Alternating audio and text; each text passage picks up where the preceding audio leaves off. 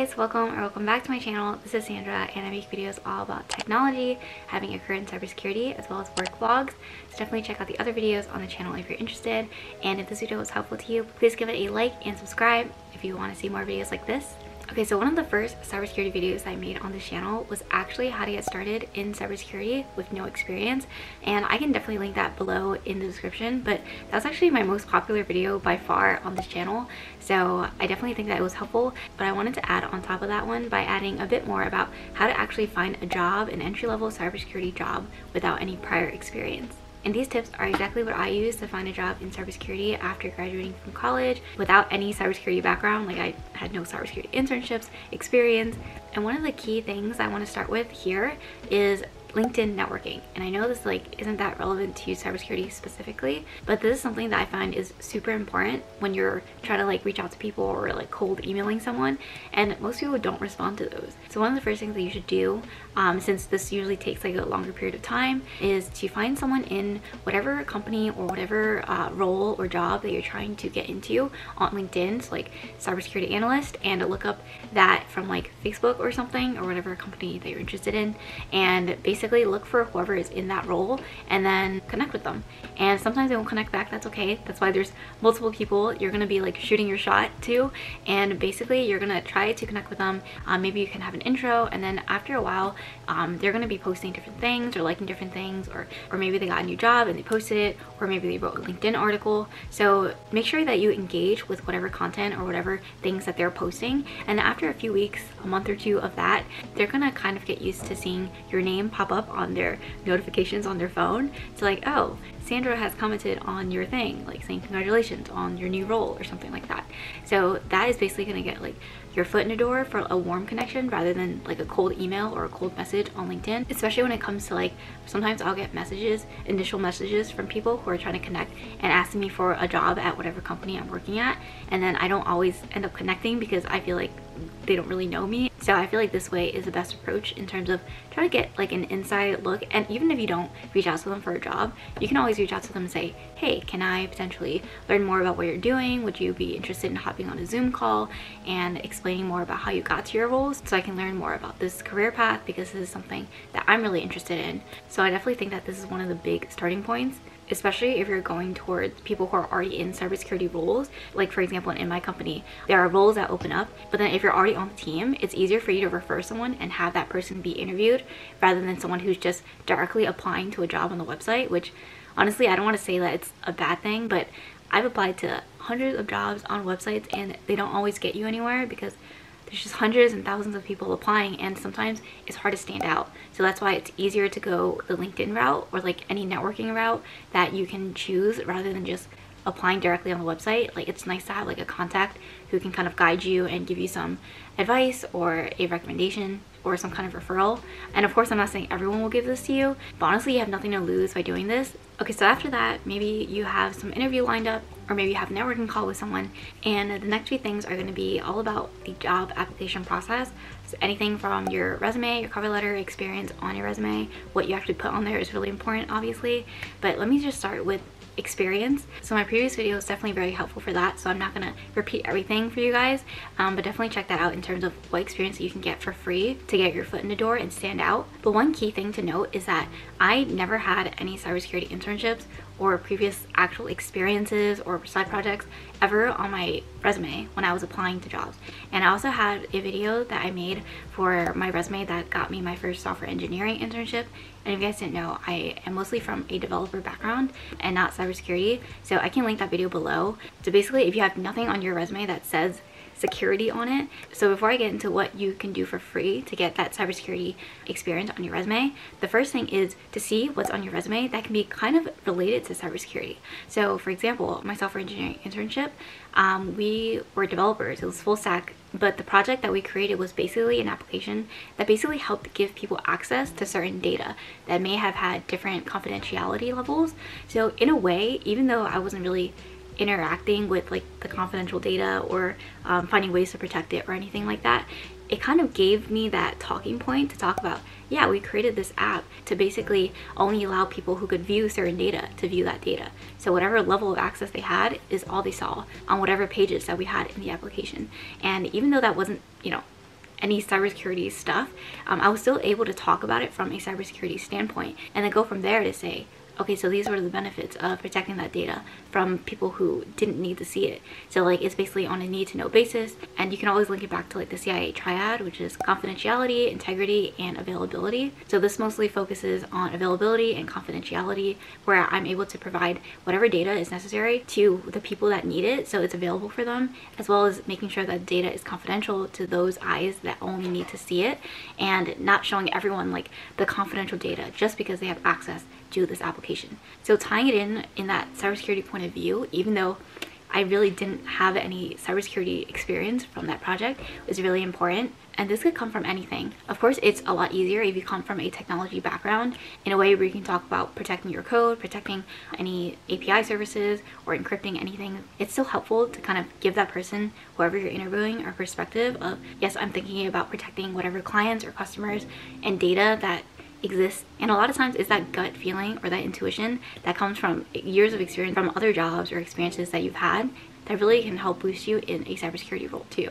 Okay, and in terms of actual free experience that you can get online, of course, you can definitely check out Capture the Flags, Hack the Box, the Damn Vulnerable web app, Integrity, as well as a bunch of different websites that I can link below. And these are all different challenges that you can do to like hack a website. And of course, it's illegal to actually like hack someone's live website. I don't believe that you can do that without some kind of contract saying that you're testing it, or like getting approval from the actual application or website owner. So yeah, definitely don't just go around and hack random people's websites, but you can definitely check out these sites below to kind of get an idea of what you can do. And don't worry if you're a beginner, I am pretty much still a beginner as well, and there are a lot of guides out there that can help you in terms of solving all of these capture the flags or hack the box challenges. And they're basically just ways for you to analyze some kind of web application and look for vulnerabilities. And of course, if you're just starting, you don't really know exactly what to look for, but over time you're gonna eventually note the red flags and the things that kind of look a little strange on a website and know where to go from there. And I can also link below the OWASP top 10, which is the top 10 vulnerabilities for web applications, and that list is definitely really helpful because a lot of pen testing teams and ethical hacking teams in various companies look for these vulnerabilities because they are the most common and they're also the most exploitable. So you definitely want to check out that list and learn more about what you should actually be looking for on a web application. And of course, definitely check out my previous video on this because I went a lot more in depth and didn't just skate through all this, but I didn't want to like spend that much time re-talking over points that I already made.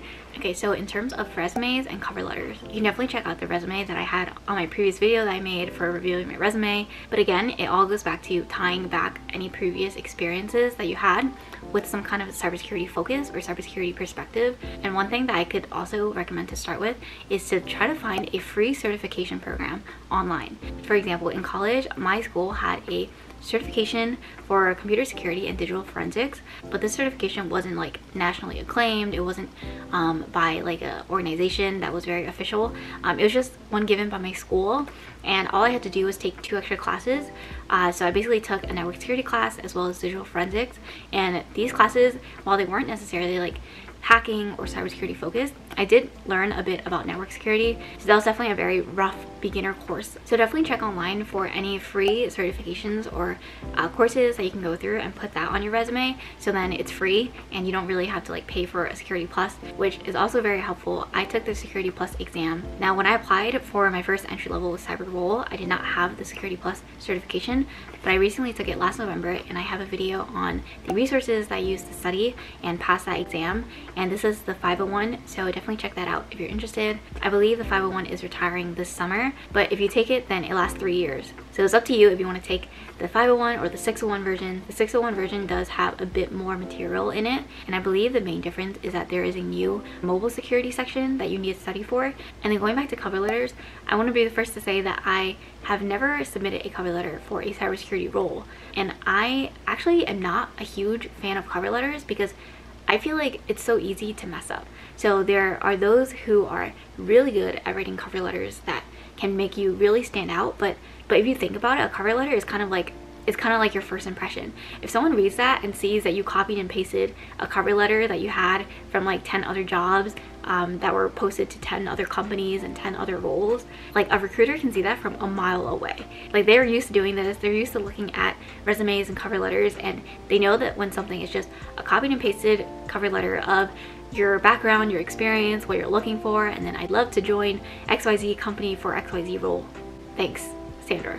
Like, you know, like that's very, very generic. So I would say if you're not a good writer, or you don't have a great cover letter that you are proud of, and that you don't have anything very specific to say about this company or this role, then you probably shouldn't include a cover letter, because it's better than having a cover letter be seen as super vague, super general, not really seeming like you're that interested in the company anyway, because you didn't write anything specific about the company or the role itself. You just wrote about your background, what you're looking for, and you're interested in joining, and thank you for their time. Like that's so generic, and it just doesn't make you look that good either. So if anything, I would highlight the experiences on your resume, and then if you really want to write a cover letter because this role is something you really want, then that's when you write the cover letter. Like I feel like the cover letter should be for the roles that you really, really are interested in, so you can put in time to write that cover letter, and that's the most important thing. First things first, do not write a copy and pasted cover letter, because a recruiter is going to see it and be like, okay, well this says something about our company. Obviously they haven't done any research about it. Are they really that interested? Unless your resume is like super stand out, then, you know, like I just feel like a cover letter can be a really, it could be a really hit or miss situation. Maybe I just have a bad perception of cover letters, because I used to write cover letters for my software engineering roles that I applied to, and I never got an answer back from anyone that I wrote a cover letter for.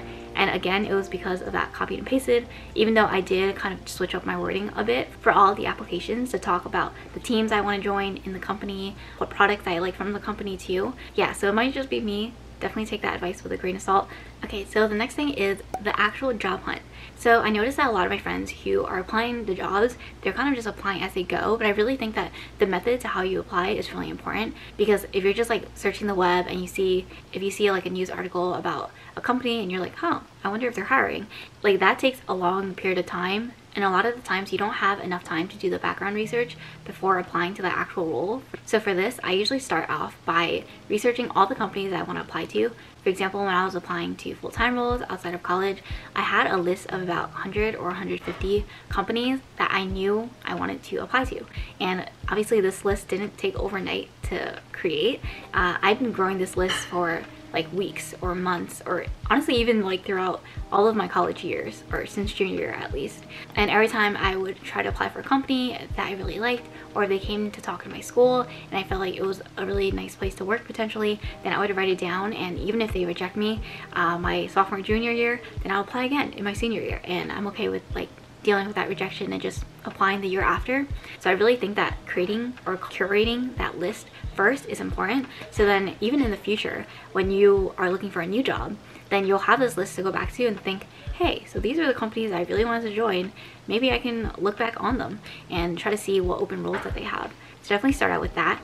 And another way is to just look specifically for the roles that you want to do. For example, if you want to be a pen tester, then you only look up pen testing roles in like the New York area or in the California area. And those are also really helpful in terms of pinpointing companies that you may have never heard about, because honestly a lot of cybersecurity companies are a bit smaller. So that could be really helpful in doing some research on smaller companies or local companies or even mid-sized companies. And another piece of advice for job hunting is that don't let rejections get to you. I've been rejected hundreds of times from jobs that I've applied to that I really, really wanted, that I've gone to final round on, that I thought I was gonna make it but I didn't, or that I thought I could get an interview but I didn't even get an interview, and things like that. So, you know, like everyone goes through those failures, and no, not even failures. Like, if anything, I would call it a success, because first of all, you went for the opportunity and you tried it, and even if it didn't work out, doesn't mean that it won't work out next time that you apply. So just keep that in mind. Don't let rejections get to you, because it can definitely be a bummer seeing like you applied to like 20-30 applications the day before, and maybe the next day you already got rejected. But sometimes that could be a blessing in disguise. So don't let a door close bring you down, because that just means another door is going to open. So this last piece of advice that I want to talk about is conferences. So I've mentioned it on my channel before, but if you're new here, may or may not know that I got my previous internship at JPMorgan Chase, as well as my cybersecurity role, from the Grace Hopper Conference, which is the largest conference for women in computing in the world. So I definitely think that conferences are so much the way to go when you're looking for a job as well. Of course, right now things are virtual, but by the time the world opens up again, conferences are such a big way to get a job. So for example, normally when I'm applying to jobs, maybe I'll get an interview every week or so, but with my experience at Grace Hopper, I basically had like 6 interviews lined up in that 1 week alone.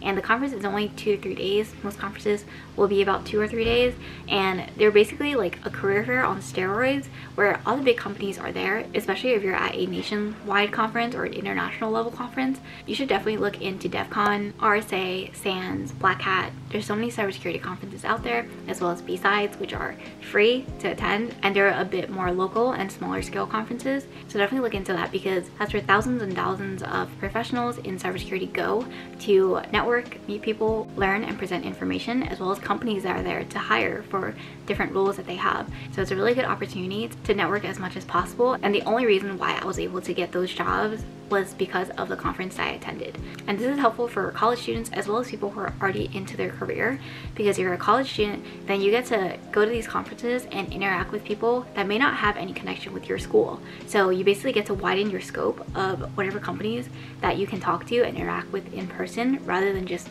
submitting a job form online. And if you're already in your mid-career, you can join as a participant or a speaker, or maybe even get a sponsorship to attend. And there's so many networking sessions after the actual conference in the day that you can attend and just meet different people, and who knows who you're going to meet, because honestly the network effect in terms of getting a job is so much more effective than just applying online. So yes, apply to as many jobs as you're interested as possible, but of course go out there, go to these conferences, these events, even the meetup events in your local city or your local state level, to kind of meet the people who are in those roles that you want to be in and learn how they got there. Okay, so I talked a lot in this video. Thank you guys so much for watching.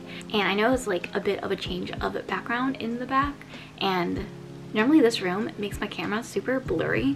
I don't know if you can like see me clearly, but hopefully you can, because I feel like my face blends in with the wall and it just like confuses the camera. But yeah, I feel like this was a very spring vibe, so maybe I'll start filming in this location a bit more. But yeah, thank you guys so much for watching. I hope this was helpful. Definitely drop any advice that you guys may have in terms of finding your job in cybersecurity or entry-level roles in the comments below to help the community. And as always, thank you guys so much for your support. I'm super thankful for all of you. If you liked this video, please give it a thumbs up and subscribe and turn on post notifications. I post videos every Wednesday at 2 p.m. and Sundays at 12 p.m. And hopefully I'll see you guys in my next video. Bye!